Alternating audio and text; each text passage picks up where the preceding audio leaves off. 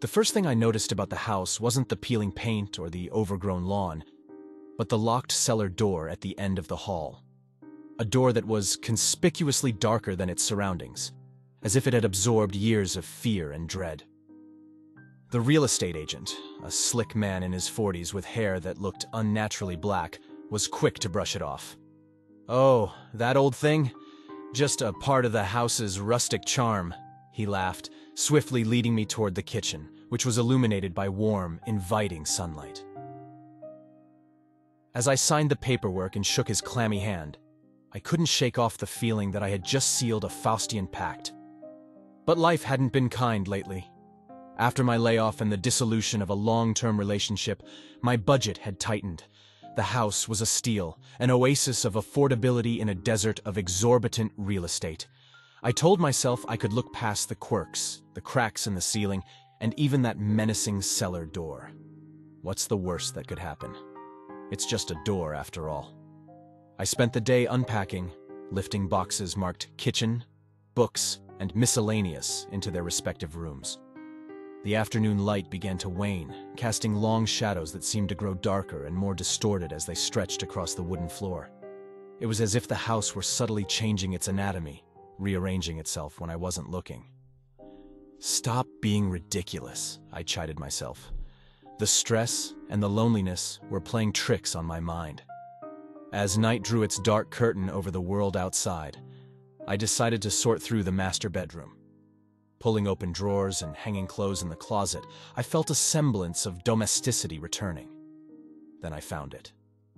Tucked behind a loose panel in the back of a closet was an old yellowed envelope. My hands trembled as I slid a finger under the sealed flap, as if I were desecrating some sacred artifact. Inside was a single piece of lined paper, written in frantic, almost illegible handwriting. My eyes darted over the text. "Whoever you are, do not go down to the cellar. I can't explain everything now, but you must never unlock that door. No matter the sounds you hear or the feelings you get, never, ever go down there. It's not a room, it's a mouth, and it's hungry. Do yourself a favor, leave, and never come back." The note was unsigned. A chill snaked down my spine, each vertebra tingling with a mixture of dread and disbelief. My eyes involuntarily darted to the end of the hall, where the cellar door stood in its eternal vigil, darker than ever in the evening gloom. It's probably a prank, or maybe even the scribblings of a disturbed mind, I thought, attempting to rationalize what I had just read. But as I stood there, holding that piece of paper that reeked of desperation, I couldn't silence the growing whisper in my mind, a whisper that urged me to heed the warning, yet also beckoned me toward the unspeakable horrors that lay beyond the cellar door. I shouldn't have moved here, but now that I have, can I really ignore this? Night folded over the house like a shroud, and sleep proved elusive. Each creak of the floorboards seemed amplified, every draft a spectral caress. The note's words ricocheted around my mind, each repetition magnifying their urgency and inscrutability. It's a mouth, and it's hungry. I tried to dismiss it as a macabre joke or the remnants of the previous owner's insanity, but the house itself seemed to argue against such rationalizations. The subtle symphony of its nightly sounds, the distant murmur of pipes, the whisper of wind against the eaves seemed now like utterances in a language I was on the verge of understanding but would never wish to speak. For days, I went about my routines in a fog of unsettled awareness. I began to notice oddities. Objects subtly misplaced, a mug I distinctly remembered leaving on the kitchen table now sitting on the counter, a book that I'd placed on the bedside table found on the living room couch. The disquiet crept into every corner of my life. Friends called, but their voices seemed distant, their laughter grating. I couldn't focus on work or chores. My world had contracted to the four walls of the house and the relentless pull of the cellar door. It's probably rats moving things or the house settling. Houses do that, right? But then came the whisper. One simple, devastatingly clear word breathed softly into the still air of my bedroom as I lay sleepless one night. Come. The sound sliced through the veil of my self-imposed ignorance. This was no longer something I could attribute to wind or the nocturnal habits of an old house. It was a voice. Faint. Almost inaudibly low, but undeniably a voice. My skin tightened as if readying itself for a wound. All the petty justifications and doubts shattered in that moment. Whatever lived in this house was beyond the reach of rational explanation.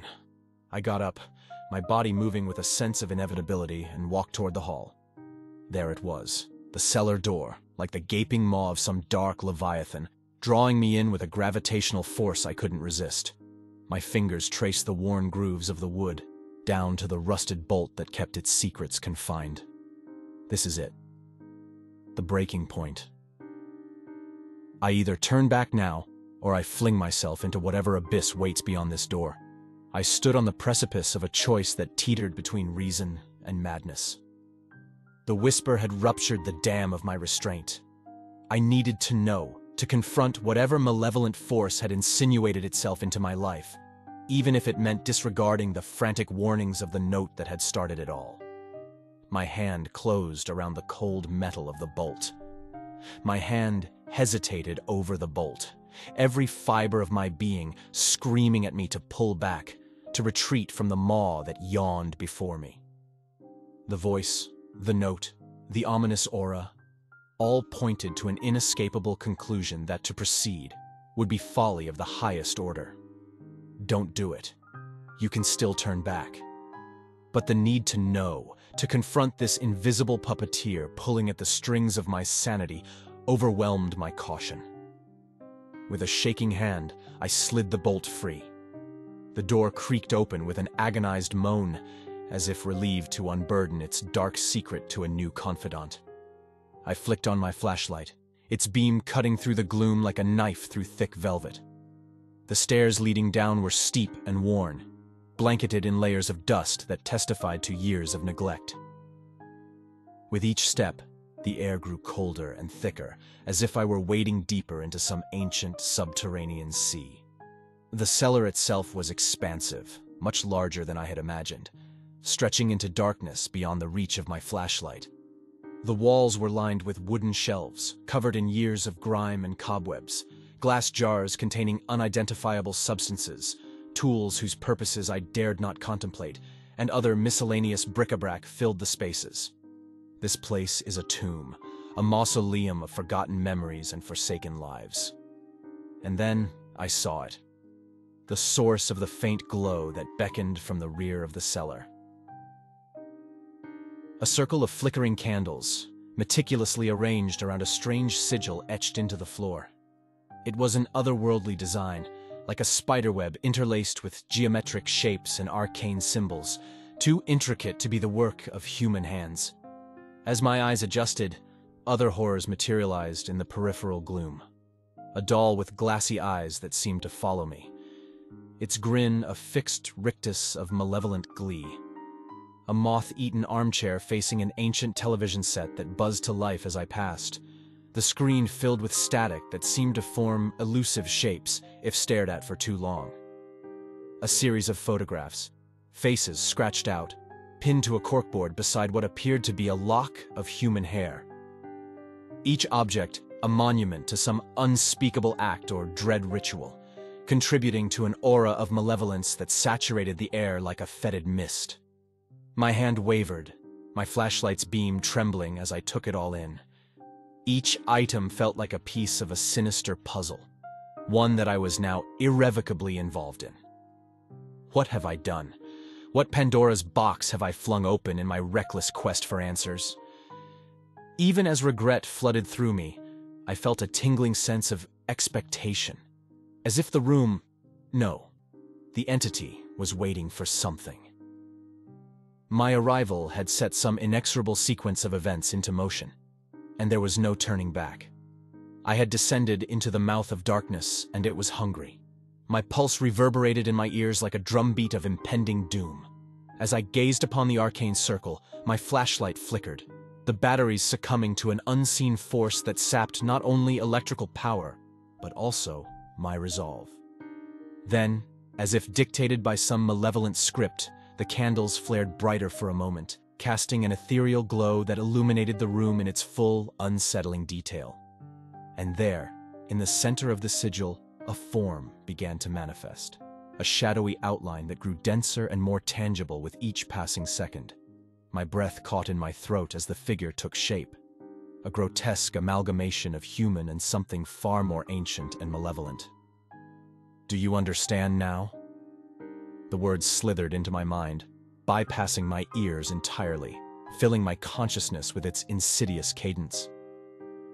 "You are not the first to unleash me, but you could be the last. A chain of souls has kept me confined, their curiosity their downfall, and now you're part of this everlasting cycle. So it's true. All of it. The note, the whispers, the irresistible lure. It was all a setup. A web spun across generations to trap the unwary. Freedom is a tantalizing dream for beings such as myself, it continued. Every opening of that door weakens the seals that bind me, and your presence, your very life force, adds to the energy I require to break free. In that moment, the sheer enormity of what I had done crashed over me like a tidal wave of regret.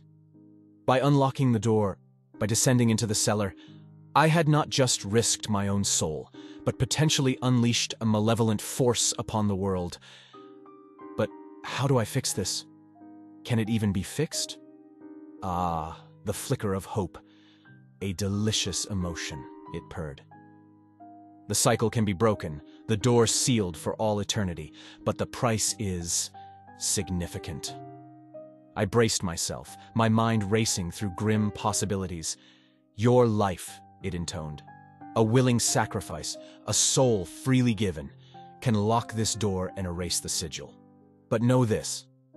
You'd be saving countless lives at the expense of your own.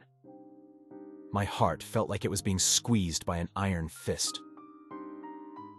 The choice was monstrous, yet strangely poetic. A single decision balancing on the knife's edge between self-preservation and altruism. If I walk away, the cycle continues. The entity grows stronger, and someone else eventually takes my place. But if I stay? With a newfound clarity, the weight of my choices, both past and imminent, coalesced into a single point of crystalline understanding. I choose to end this, I declared, my voice surprisingly steady. I'll pay the price. A moment of silence stretched into an eternity, then a low, rumbling laugh filled the room.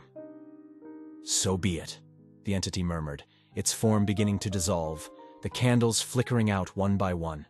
The door will lock, the circle will fade, and I will remain a hungry shadow, bound by your sacrifice. Darkness closed in, but it was a comforting darkness, a final, tranquil embrace. As I felt my consciousness wane, my last thought was a fragile bloom of hope that my choice had indeed sealed the darkness away, that my life had served as the lock on a door that should never be opened.